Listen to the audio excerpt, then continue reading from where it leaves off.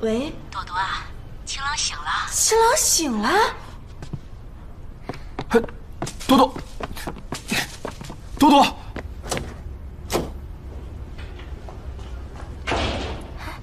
朵朵，你来了，快过来。那个，您不是说秦郎醒了吗？哦，我一说你名字，他好像真的有反应，所以我就把你叫过来，想着如果你和他说说话，看他能不能醒。快过来啊！秦郎，你再近一点。秦郎，你这个贱人，我要你偿命！你疯了吧？你装什么好人啊？就是你想害死我的儿子！真不好意思啊，我们农村人嘛，力大反应快，没那么好偷袭。秦总，来人呐！你们害我儿子，还合起伙来欺负我老婆子，有没有王法了？他试图拿水果刀伤害我太太，马上报警！秦总，面包车司机落网了。可是什么？确实是受人指使，但司机交代，买通他的人叫安朵朵。我？不是我，怎么可能会是我呢？对不起，我们必须送您去警局。不是我，你们敢动他试试看？果然是你害了秦郎，安朵朵！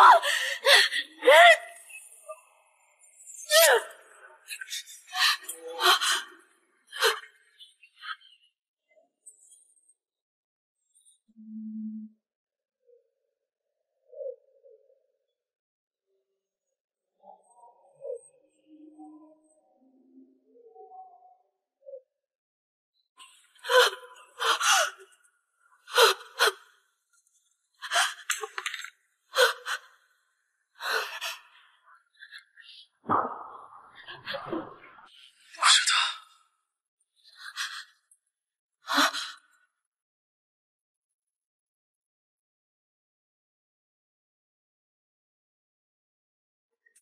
带走。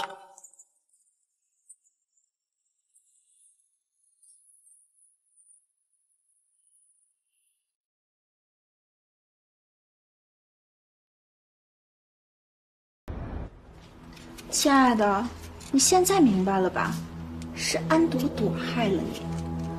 要不是因为她，你也不可能躺在这儿；要不是因为她，我也不会被公司开除。我才是秦家的少奶奶，我才是知名设计师。论出生、学历、长相，我哪点比不上这个乡巴佬？你竟敢跟我离婚？亲爱的，我对你这么好，你却不思进取，不知好歹。我原本想吓唬的只是安朵朵，可你却非要坏了我的好事儿。我对你真的很失望。好在我早就留了后手，一开始就用安朵朵的身份证号办了手机卡，联系了司机，钱呢也是用现金从公司地址以安朵朵的名义寄出去的。就算他们找到了司机，也绝对查不到我身上。安朵朵这次跑不掉了。亲爱的，你这一辈子只能属于我。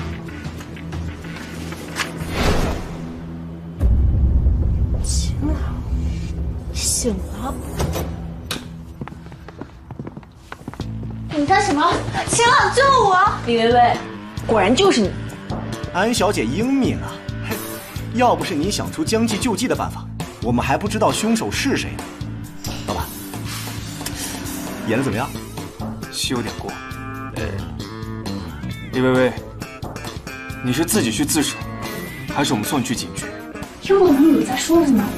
你刚才说的话我们已经录音了，就是你买通司机想害人，跟我们走吧。你凭什么说我买通司机？放开我！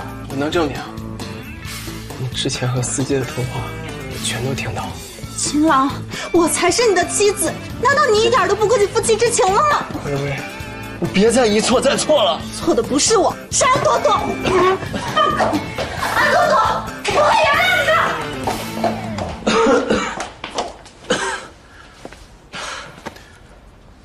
别打扰他休息。我们先走吧。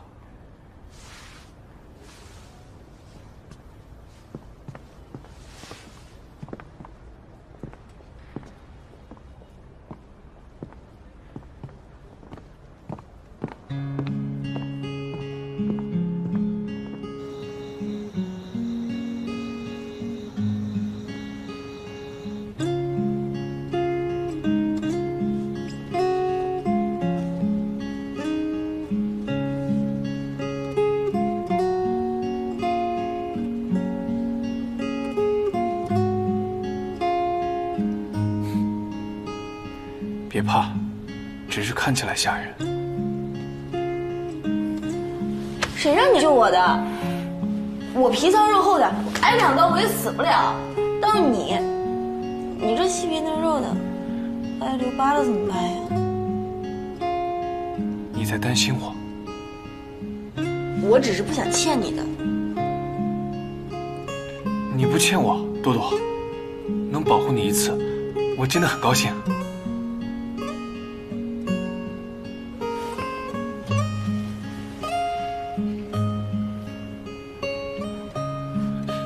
疼吗？疼，轻一点。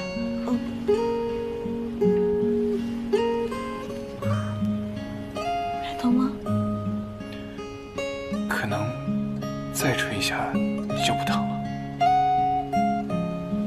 你可真麻烦。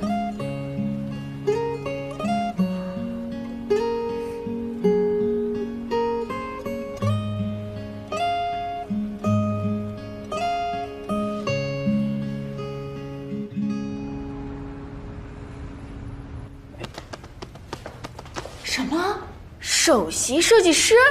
不是，现在您的身份地位特殊，就普通的设计师已经不满足您的气质了。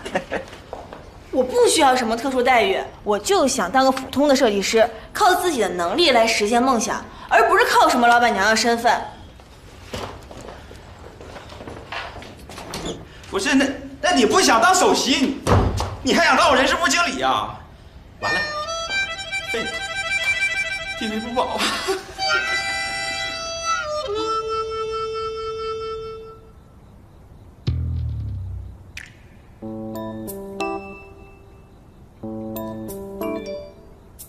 你们看，安朵朵好有气质啊！没错，一看安朵朵就要成为大设计师的前途啊！安朵朵是你们能叫的吗？马上撤回！